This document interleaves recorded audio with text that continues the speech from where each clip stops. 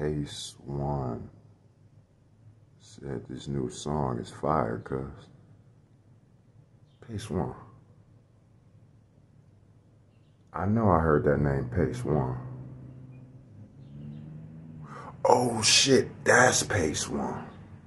So nothing about this story will make sense if I don't make it make sense. So I'm gonna make it make sense.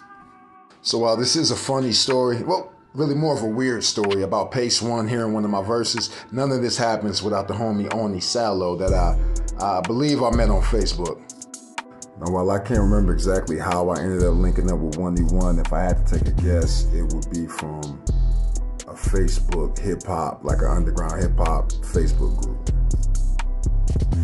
So after making contact with 1D1, shortly after that, he sent me over an instrumental, and that led to me doing a collaboration with the homie 𝐤𝐤𝐬𝐷. And we've done at least 3 songs, but this is the first song we did and the first one that got published. Hate, no debate, no mistake. I knock you off your rocker, Betty Crocker for the cake. House on the lake, y'all still fake. I'm a boss, A1 steak, sauce on the steak. And once 1D1 went as far as publishing the music, that really solidified the relationship because I knew he was serious about his craft and had some experience in the game. So that brings us back to the present, right? And that brings us back to the day that 1D1 told me Pacewon said this song was fire, cuz, what I opened up with. Now you might be asking yourself, who's Pacewon? Because I was asking myself, who's Pacewon? When I saw the DM. And I'm probably being a terrible hip-hop historian. I don't claim to be like really a hip-hop historian, really. You know what I mean? So this will make sense. The first time I heard this instrumental, it wasn't even Pacewon. I didn't find out it was Pacewon's song, I Declare War, until today. The first time I heard it, I heard this. I was trying to change, I probably couldn't change. I'm fucked up, man. Swear I'm fucked, nigga. Look at you, you little dirty ass nigga. You ain't shit. I'm glad you here, though. So you can only imagine how fucked up I was when I found out that that instrumental belongs to this.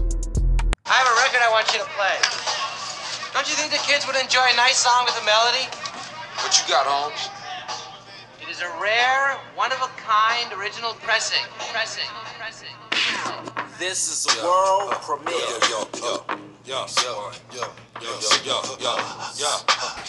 Rock a block. Pacer, full clip, one up in the chamber. Danger, ask you what you want. What's the flavor? So I never heard that song before, and I don't want to be corny, but part of what makes this so interesting is that I'd listened to 3 or 4 artists affiliated with Pacewon, but I never actually heard Pacewon's music. Obviously I know about Rod Digger, and I actually know about 𝐦𝐨𝐬𝐤𝐞 from the 8 Mile soundtrack, but of everybody he was affiliated with, I'd listened to Eminem, obviously, you know, more so than anybody else. And he's also, I learned that Bizarre was an honorary member of the Outsiders. And they ended up having like a rift with Eminem once he signed with Dr. Dre, and that's a whole completely different story, but this is what brought me to Pacewon. So up until this point, you still don't know what Pacewon heard, what song that he thought was fire. So this is the song.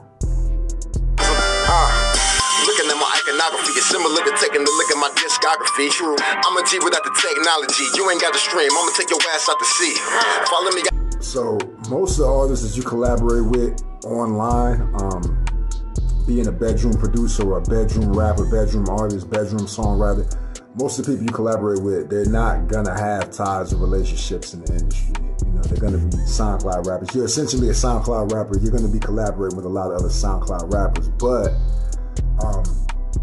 that doesn't mean that you won't get those opportunities to work with artists who have some relationships. And because of those opportunities and because of those relationships, you end up in situations like these where you could tell stories like these, where I didn't really know much about Pacewon, and because of the DM that I got from 1D1, it led to me going down this rabbit hole about Pacewon. And it's cool. Like, it's cool that somebody that, you know, was affiliated with Eminem, recorded songs with Eminem, heard one of my songs, heard one of my verses, and thought it was fire.